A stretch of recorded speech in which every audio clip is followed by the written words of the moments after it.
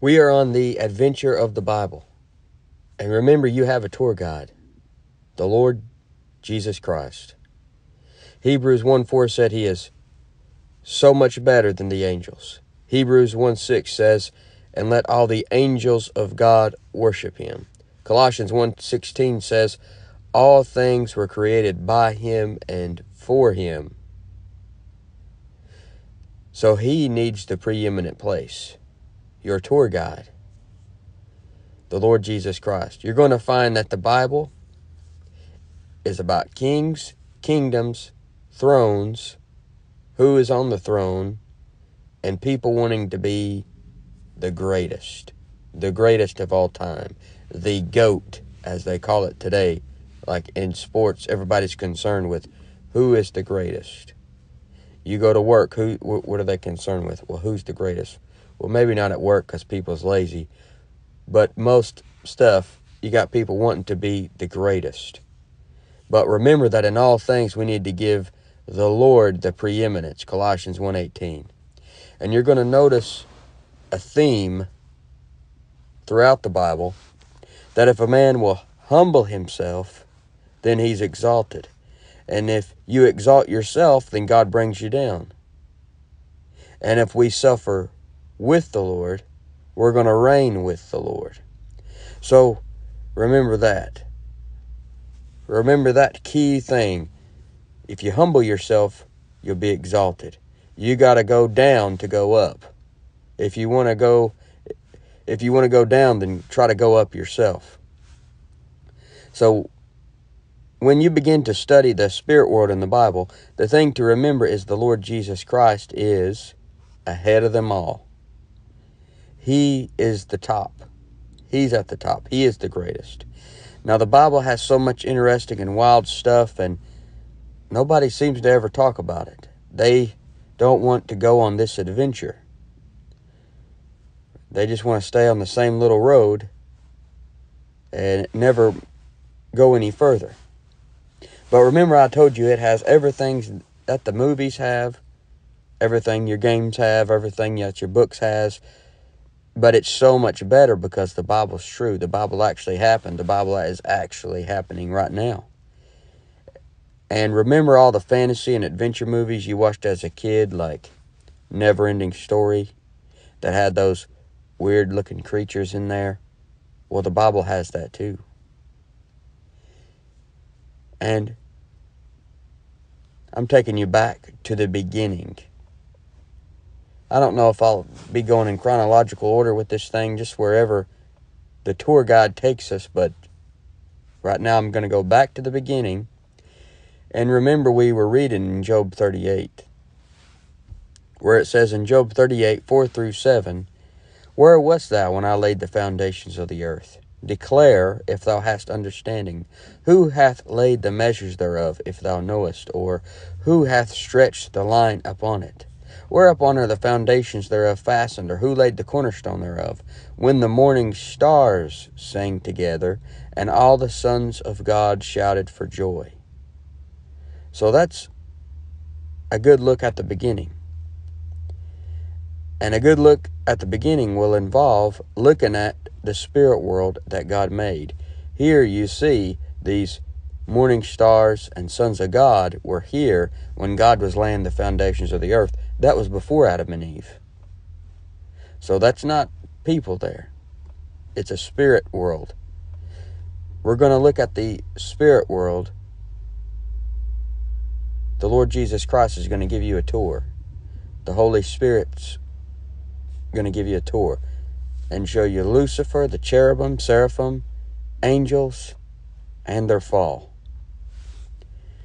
And you know, I've done this several times before, but maybe you're new to the adventure and now you're just starting.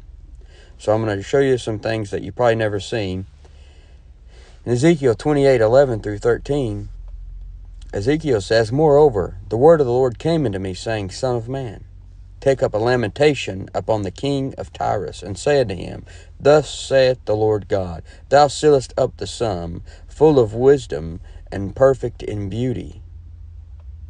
So this is talking about Lucifer, also known as the devil, also known as the serpent, the dragon.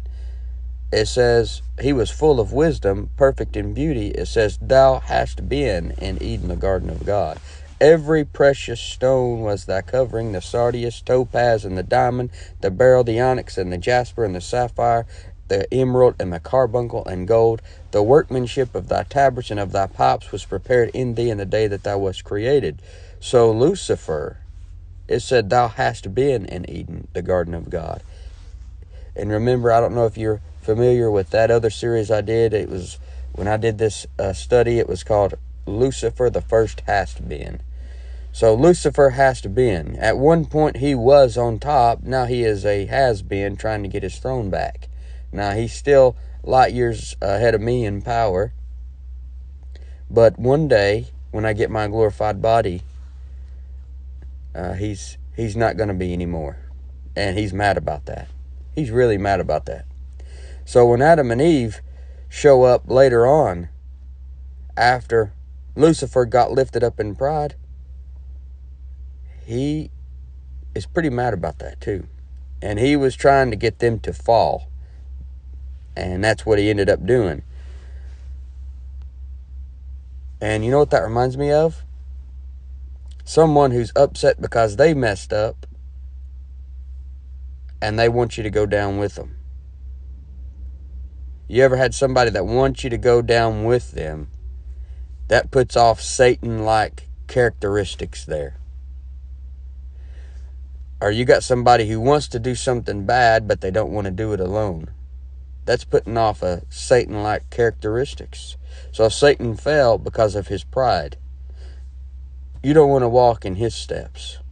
You want to walk in the tour guide's steps.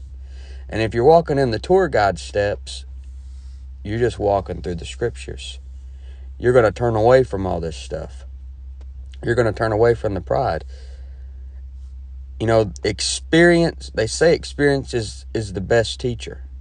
But experience isn't the best teacher. It's the experience of others. That way you don't have to experience it. You can learn from their mistakes. Learn from the mistakes of Lucifer. But he had precious stones built into him. And when we serve God with the right motive, we are earning gold, silver, and precious stones. Isn't that something? So the devil, he had precious stones. He lost them.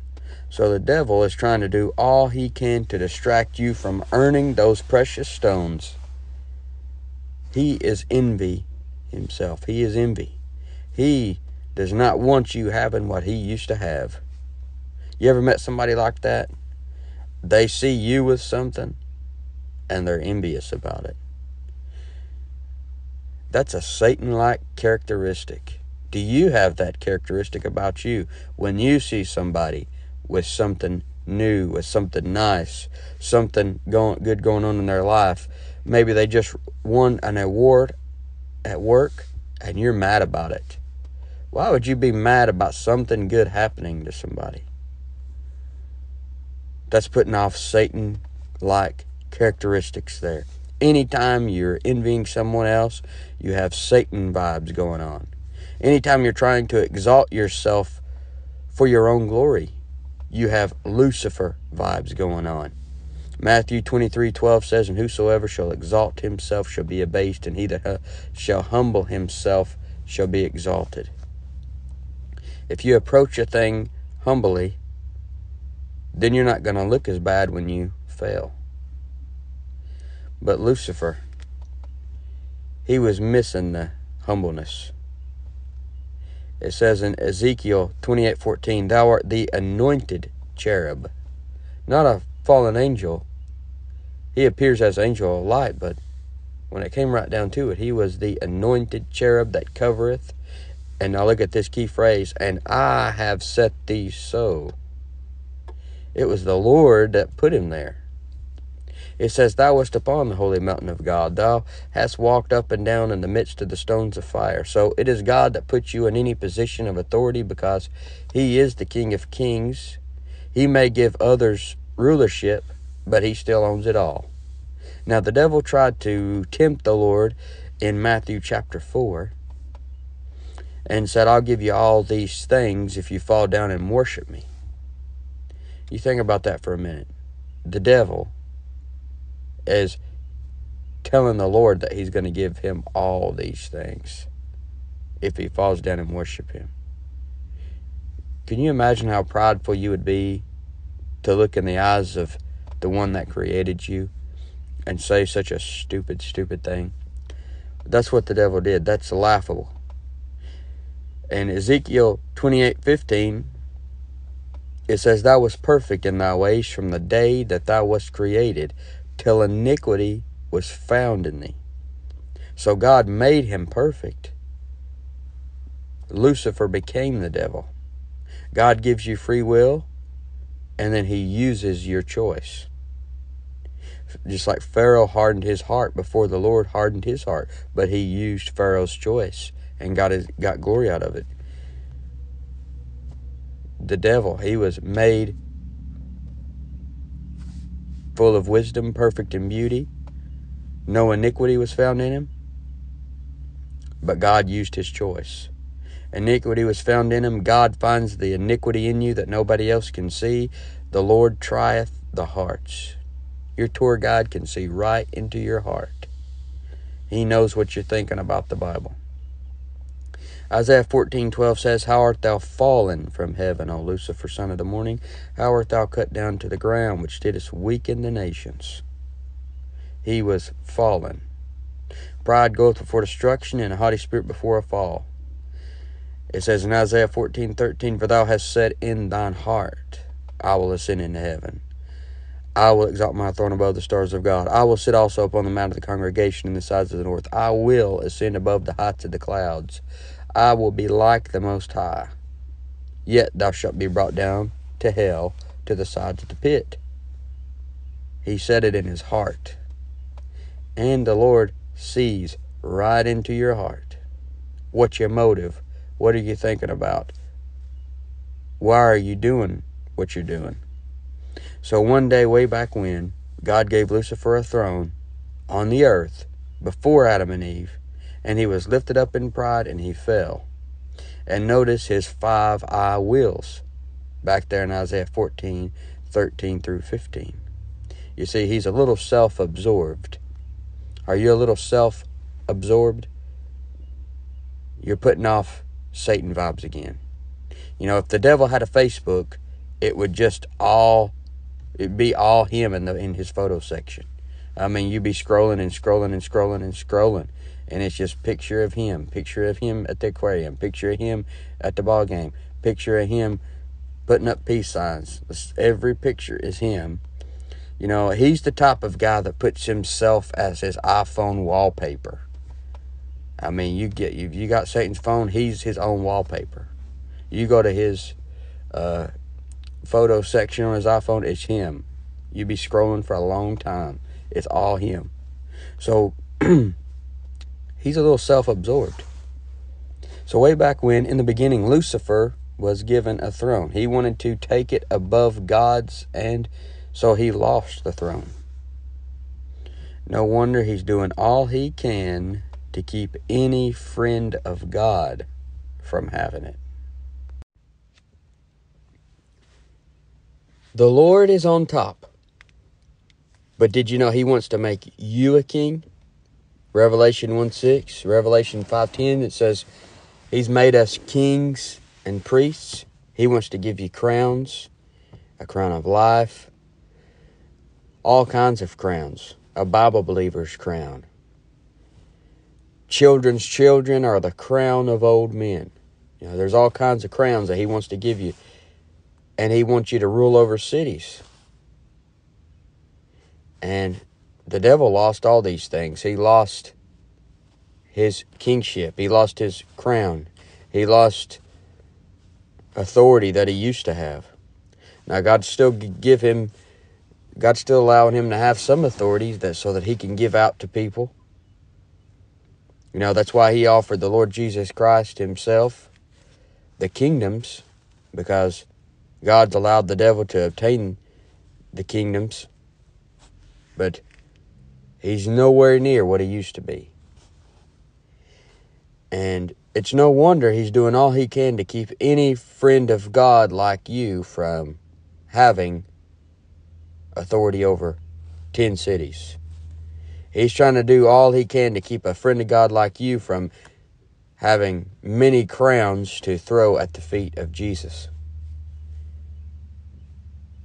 You see, there is a motive for why your arch nemesis continues to do what he does to you.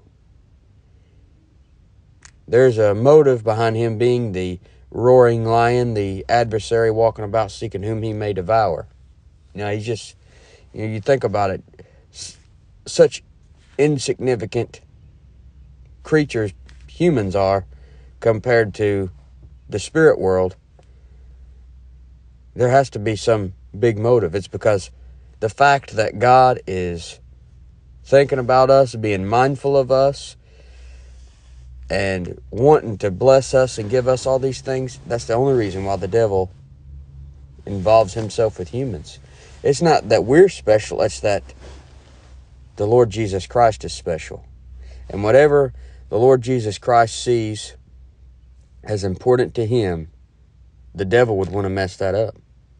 It all goes back to the Lord Jesus Christ. He's the one that's special. So therefore, the devil's mad at him, so he wants to ruin what's special to the Lord. So he fell way back in the beginning he fell. And in Matthew 25:41 it says, Then shall he say also unto them on the left hand, Depart from me, ye cursed, into everlasting fire, prepared for the devil and his angels. He took some of the angels with him. You know that saying, you always hear it, it's, I'm just hurting myself. You're never just hurting yourself. You always bring someone down with you. The devil wasn't just hurting himself. He was hurting all those angels that he took with him. All those angels that became his angels. Romans 14:7 says, For none of us liveth to himself, and no man dieth to himself. If you're going to be like the devil and rebel against God, you're going to take somebody with you. There's going to be people watching you. You got your children to think about. You got your wife to think about. You got your husband to think about. It's going to be not just you, but people around you that you care about. They're also going to rebel. He took some of the angels with him. So hell was prepared for the devil and his angels. But if you're a child of God, he says to you in John 14:2-3, In my Father's house are many mansions. If it were not so, I would have told you. I go to prepare a place for you. And if I go and prepare a place for you, I will come again and receive you unto myself, that where I am, there you may be also. You see, if you go to hell, you're going to a place that's not prepared for you. But you're going to go there if you die without the Lord Jesus Christ. If you get saved, then you get to go to a place prepared just for you. The Lord Jesus Christ, he's our tour guide. Lord, lead me and guide me. He's our tour guide on this adventure of the Bible. Imagine the tour guide one day giving you a tour of your new eternal house. And Jesus comes to your house every day. And then you go to see him every day. And, remember back when you were lost and you watched that show, MTV Cribs, and they give you a tour of the house? Well, the Lord Jesus Christ is going to give you a tour, most likely, of your new house. I don't know if that's going to happen, but it'd be pretty cool. And those houses on that show were shacks compared to your eternal house. And I wonder if the devil had a nice place back in the day before he fell, back when he was Lucifer, and then it got flooded and he didn't have any insurance. No wonder he wanted to take out Job's house. He's like, well, I got my house taken.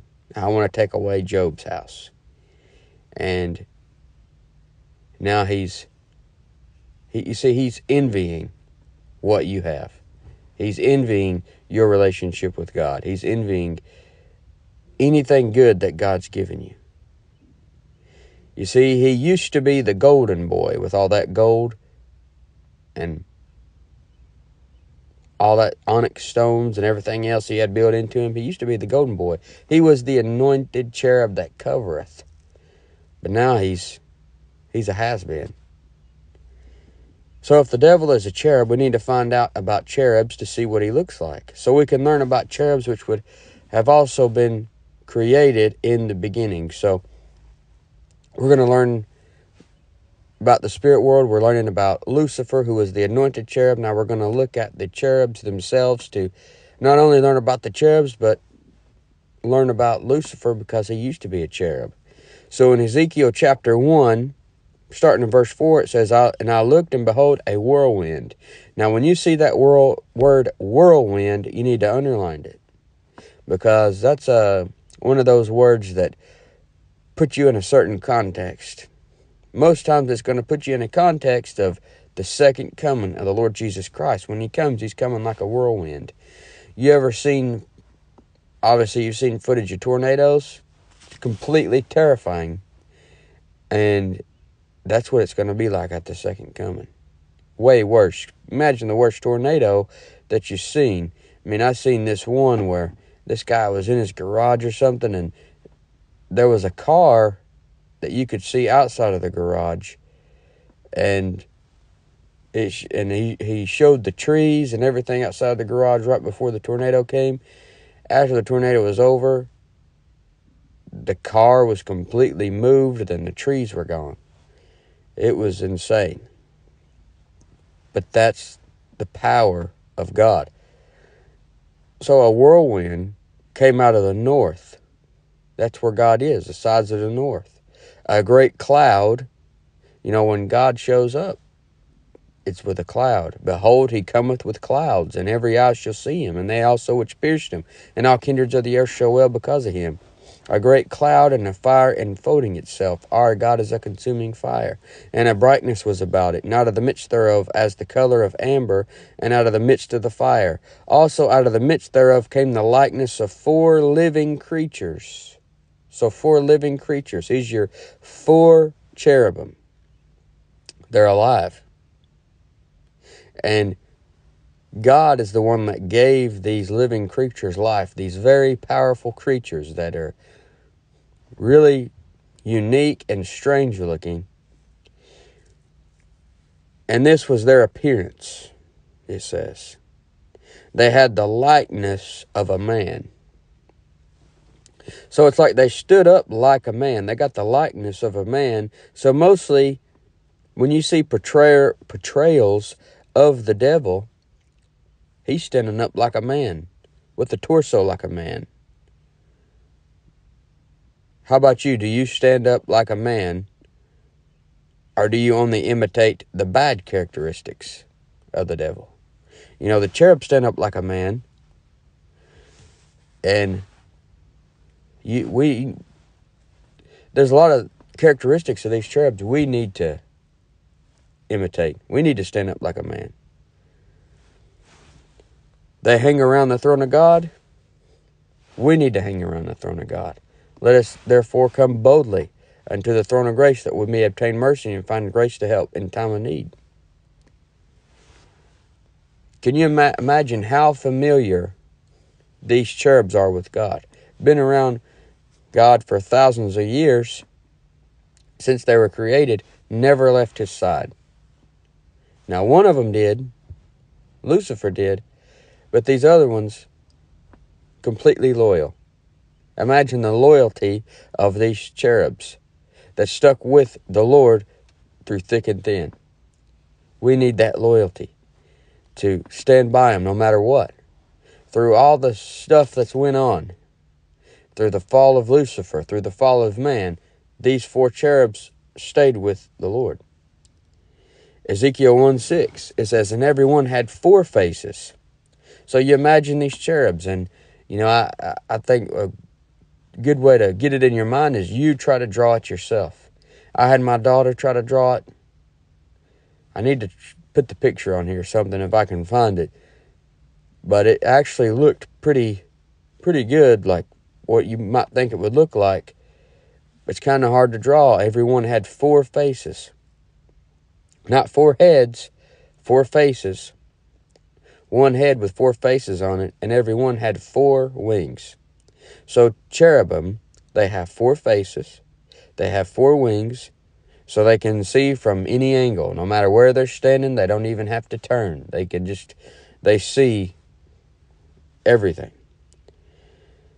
from any angle. So no wonder in Genesis 3:24, the Lord placed cherubims to guard the tree of life. I mean, no matter where they're standing, they can see you. And that's another way we need to be. Ephesians 5:15, see then that ye walk circumspectly, not as fools, but as wise.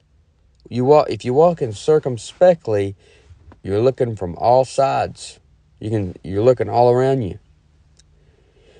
You know, you think about the animals that God made. Lions have their eyes on the front of the face because they're the hunter.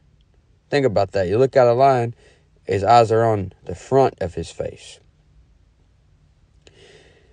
The goats and sheep, they got them on the sides of their face because they're the hunted. That gives them opportunity to see more what's lurking in the shadows. What might be coming from the side, you see. They're the hunted. Now, me and you, spiritually speaking, we need to see from all sides. Because we are the hunter. And we're also the hunted. Because we got a roaring lion walking about seeking whom he may devour. 1 Peter 5:8. So we need to walk circumspectly. Have our eyes on the front and have our eyes on the side too. Not just be like the goats and sheep, but like the lions ourselves. We're not just the hunted, but we need to be the hunter. Constantly looking from all sides. Constantly be attacking the forces of darkness with the sword of the Spirit, which is the Word of God. And trying to do what we can to win people to the Lord, to defeat the powers of darkness. Not just the hunted, but the hunter. Walking circumspectly. Eyes on the side, eyes on the front.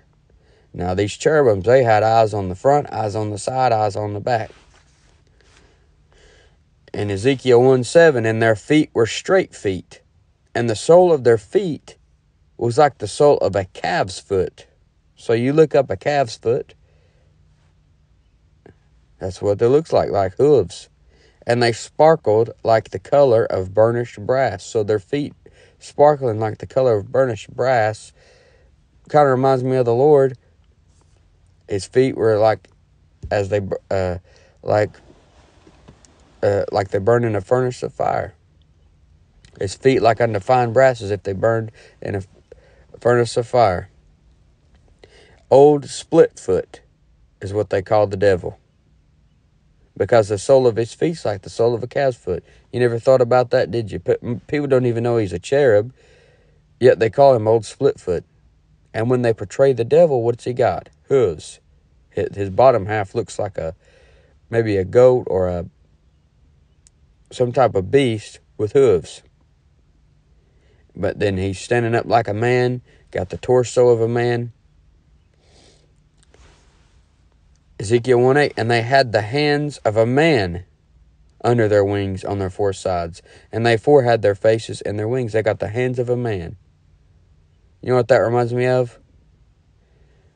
The hands of a man should be hands that are busy, hands that work. And their wings were joined one to another. They turned not when they went. They went every one straight forward. Once again, that should be like us. We should be like them, going straight forward, not turning off to the right hand or to the left, not getting off on the way of the transgressor, not getting off into the path of the wicked, staying on the good and narrow way, pressing toward the mark for the prize of the high calling of God in Christ Jesus. As for the likeness of their faces, they 4, so all 4 of them, their faces were like this. All four of them had the face of a man and the face of a lion on the right side, and they four had the face of an ox on the left side. They four also had the face of an eagle. So, lion, ox, man, eagle. Now let's look at these. And each one, you can find a characteristic of the devil because he used to be a cherub. So they got the face of a lion on the right side. Well, we've already mentioned 1 Peter 5:8 says the devil's a roaring lion. It says they got the face of an ox on the left side. Well, the devil's more subtle than any beast of the field, it said. You know, he's a serpent, yet it said he's more subtle than any beast of the field back there in Genesis. That's because he's got that face of an ox, the sole of a calf's foot. Why do you think Israel worshipped a golden calf back in Exodus 32? And if you look up Molech and Baal, sometimes they look like bulls. Sometimes.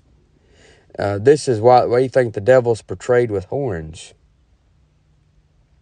Or you think about the energy drinks, Red Bull. The devil's a great red dragon. Many times he's portrayed with bull features. And what's their slogan? Red Bull gives you wings. The devil's got 4 wings. Or he at least at one time did when he was the anointed cherub. Or you think about the Monster Energy drink.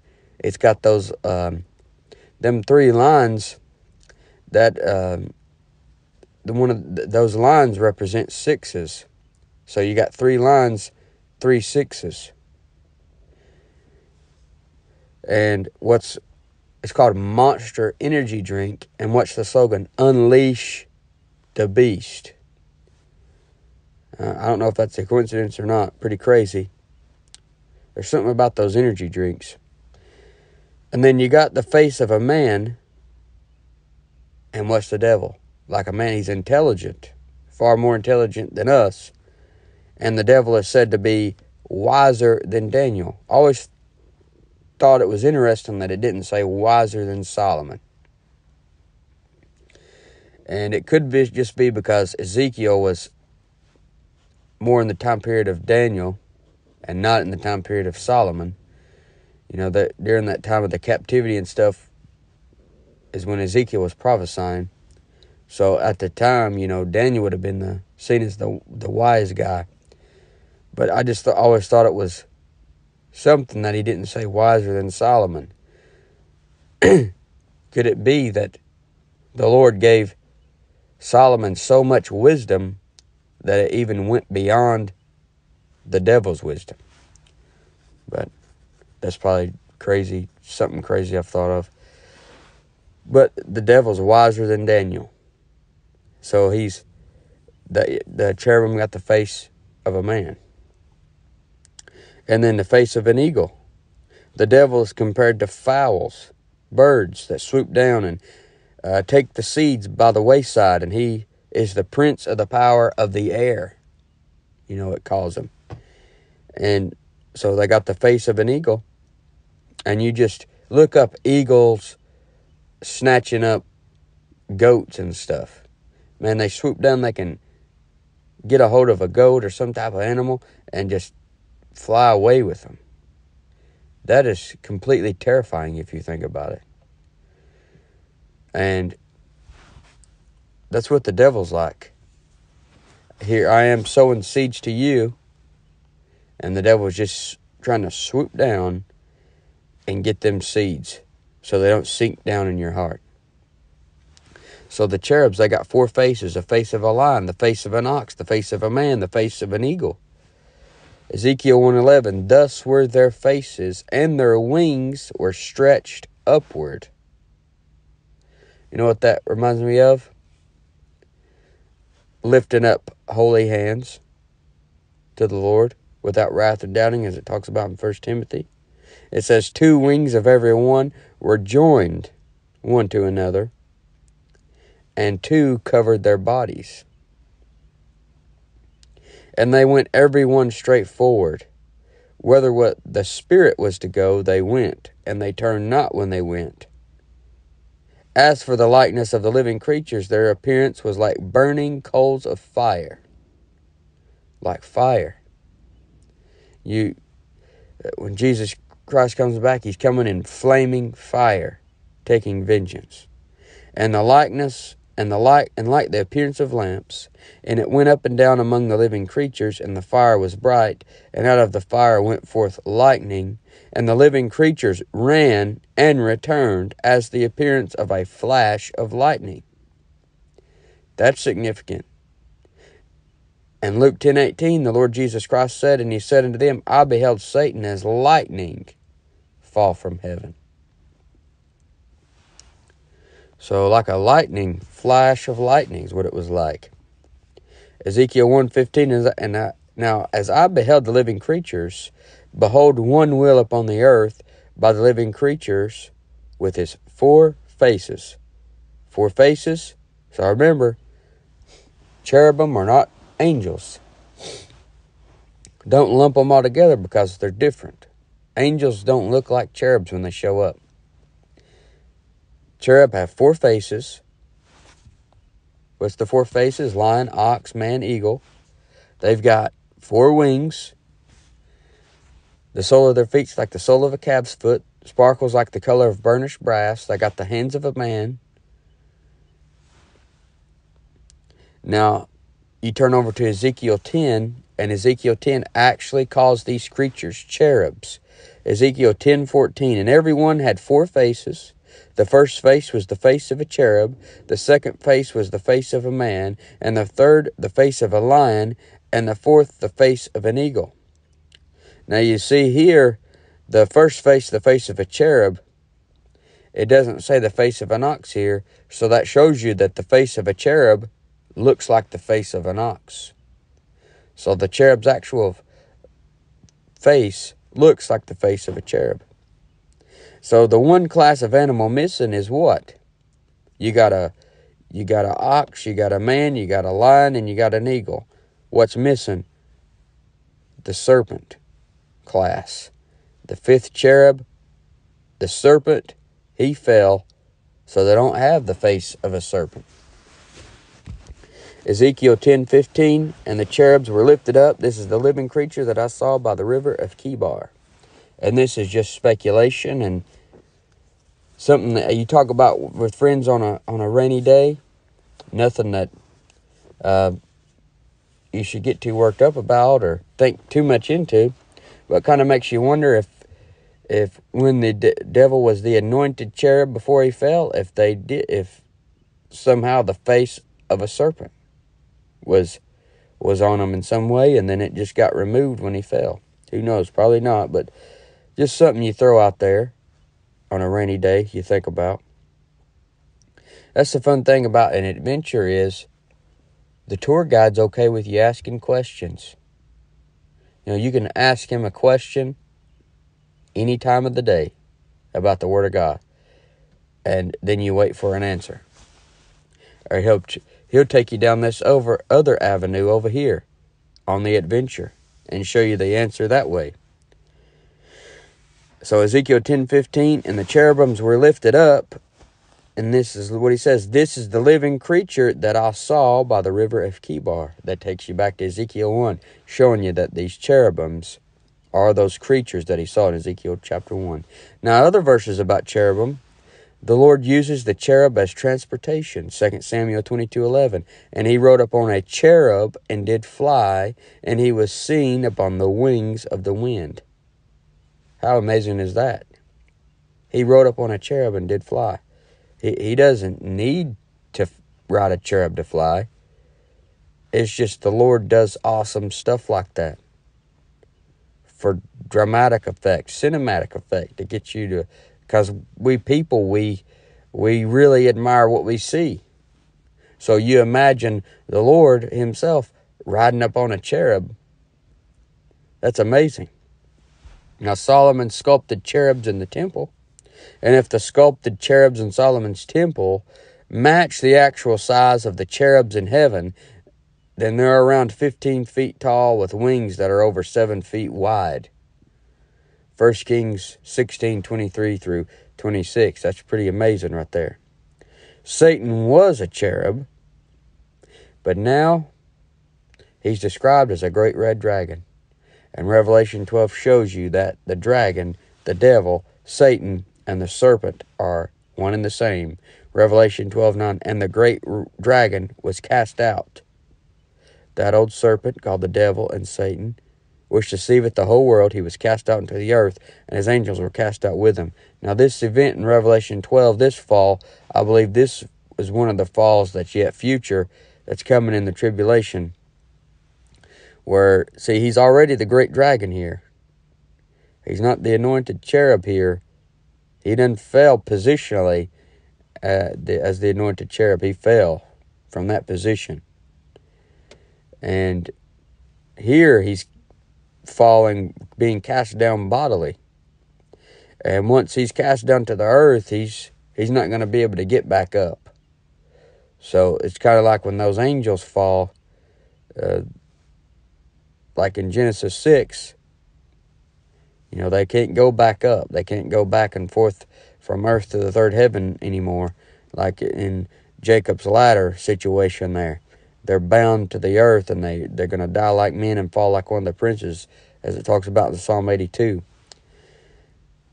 But the great dragon was cast out, that old serpent called the devil and Satan. So there you got dragon, serpent, devil, Satan.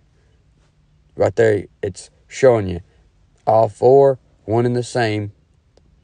In Genesis 3:14, it seems that the serpent had legs before the curse, before the fall. You imagine a serpent with legs, it would have made him look like he had a tail. So the devil is portrayed as having not only horns and hooves, but also a tail. And he's a red dragon. So they portray him as red.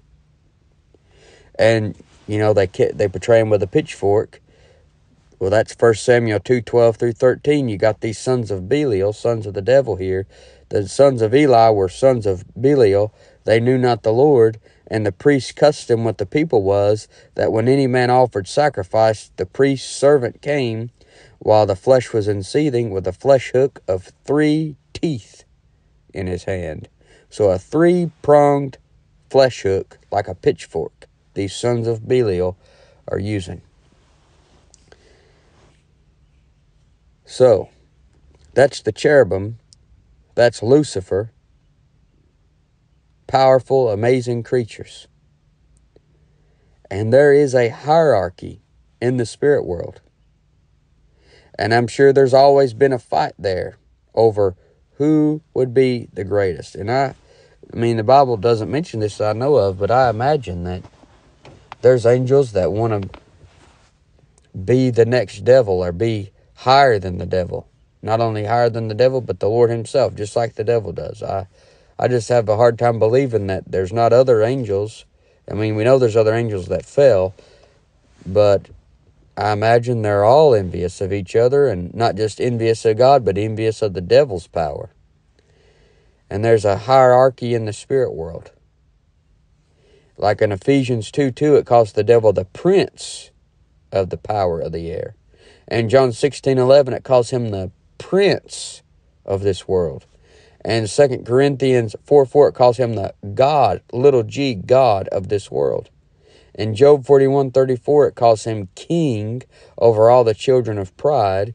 In Job 40:19, it calls him chief of the ways of God. Revelation 9 mentions an angel named Apollyon or Abaddon, who is king over the bottomless pit. Jude verse 9 mentions Michael, the archangel. Revelation 12:7 mentions how both Michael and the dragon have angels that are under them. The dragon and Michael fought each other with their angels. They were over a group of angels. In Ephesians 6:12 it says, "For we wrestle not against flesh and blood, but against principalities, against powers, against the rulers of the darkness of this world, against spiritual wickedness in high places. So principalities, powers, rulers, archangels, king of a bottomless pit, princes of the power of the prince of the power of the air, prince of this world, God of this world. You see that there's a hierarchy. There's angels with a higher rank than others. There's angels more evil and sinister than others. There's spirit beings more powerful than others. And